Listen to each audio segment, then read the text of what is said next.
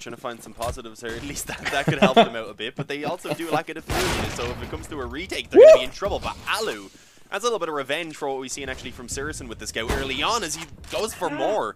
Hungry as he pushes in through the lower tunnels. A second scout kill. He does have a teammate who attempts to follow up that aggression though. And yeah, not going to quite be finding the same success right there for Sergey as he goes through the tunnels.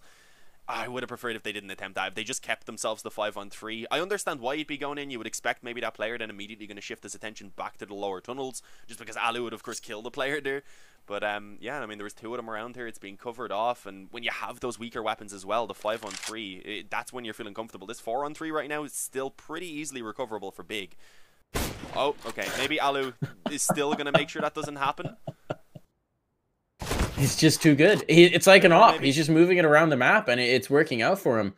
Pressure could still be on, but allu, why not? A 4K. He's looking for the ace.